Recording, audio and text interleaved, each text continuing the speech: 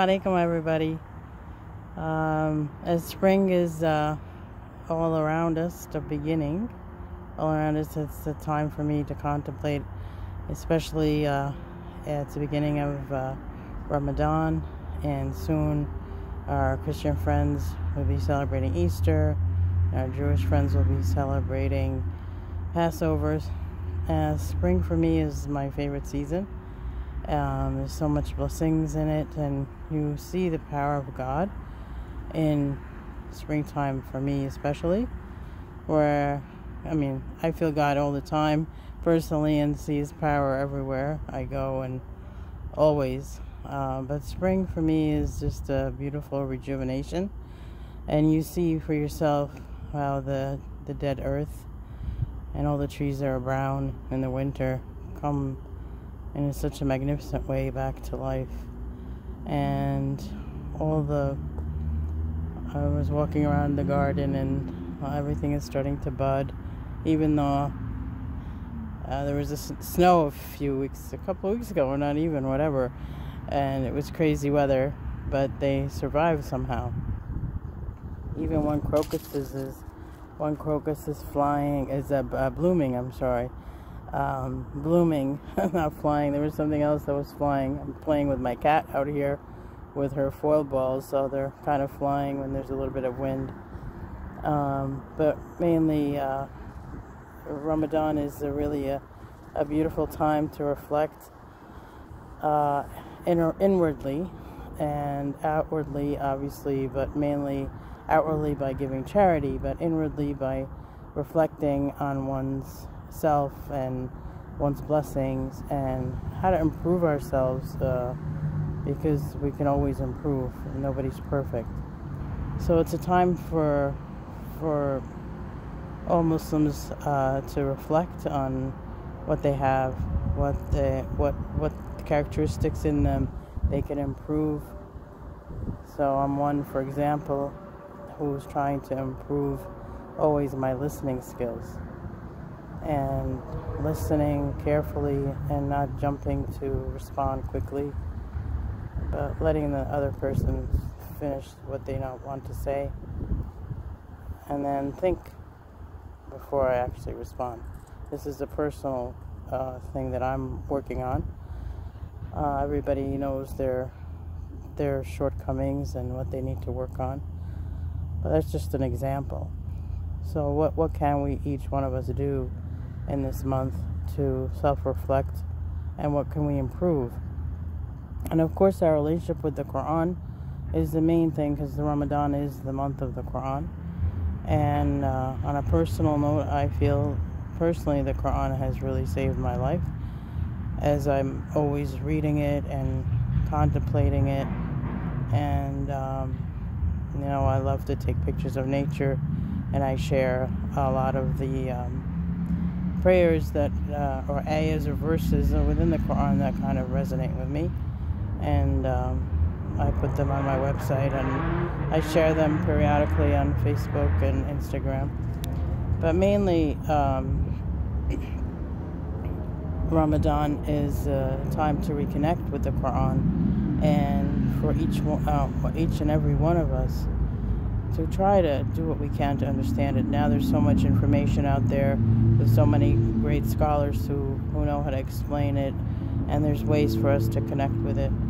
And even on an individual basis, by reading it and then trying to dive a little bit deeper on each ayah or verse, it could help us contemplate and understand it better.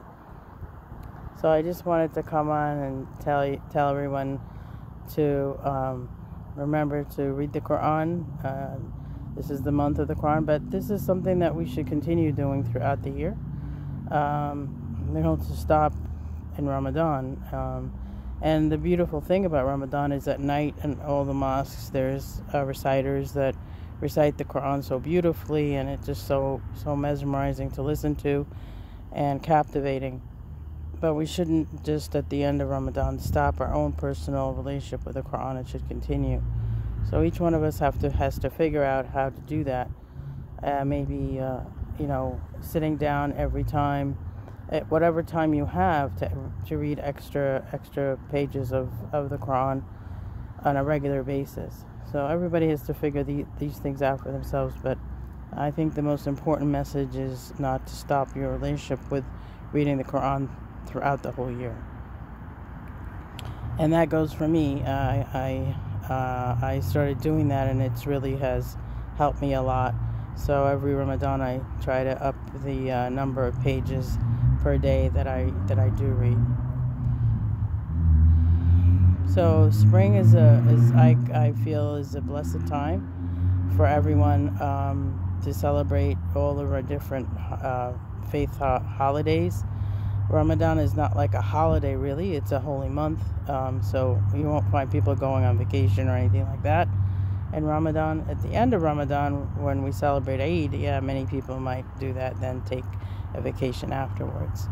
So it's a month of introspection, of self-reflection, a month of giving and feeling, the poor, what they go through. So it's really important to think of others at this time, not of ourselves. Think of ourselves by self-improving, yes, but think of others that are much more needy than us. Especially when we think of all the tragedies that have happened in the world, and so many earthquakes in Turkey, Syria have continued to bombard the people there. This is a time to really to give without even thinking. There's just so many organizations trying to help, and so much need in the world of people that are really in need. So we are another thing that we all have to do in a continuous basis is to be so grateful to God for all of the many blessings that we each and everyone do have. So many people don't realize how many blessings they actually have. But if you sit and think about each one, such as the gift of your breath. I just went through a little bit of a crisis with my breath and some issues, so I am in total filled with gratitude at every breath that I take, and promise to use it in good. So think about that every time you breathe, what a blessing it is to be able to breathe. So many other blessings on an individual basis. If you look at it yourself, your eyes, your ears, your nose, everything. You're able to walk, your hands, everything is working in such a beautiful way. So if you sit down and write all these blessings down, each and every little blessing, I think you won't be able to, you'll be writing, probably pages and pages and pages of all the beautiful blessings that God has given each one of us.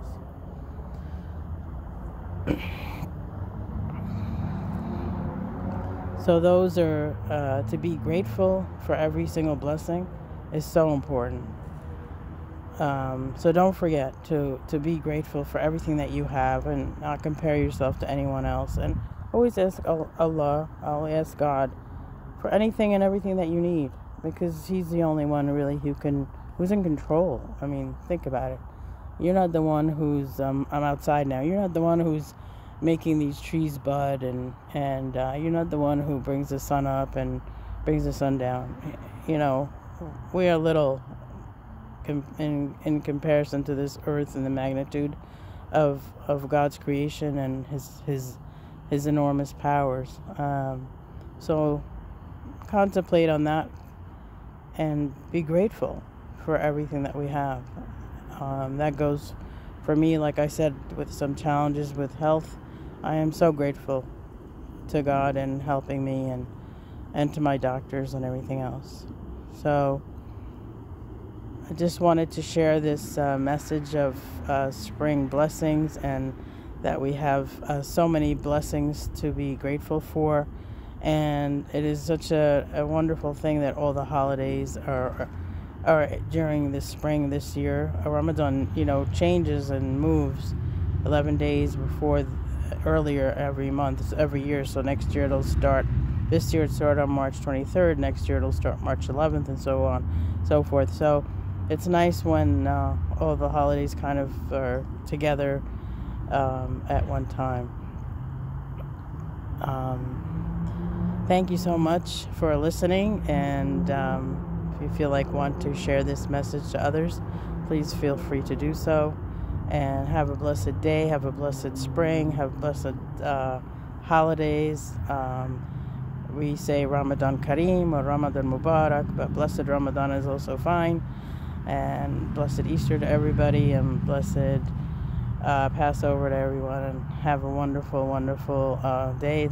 Weather today is so beautiful that I'm able to sit outside with my cat and enjoy the lovely weather. Have a great, great day. Bye for now.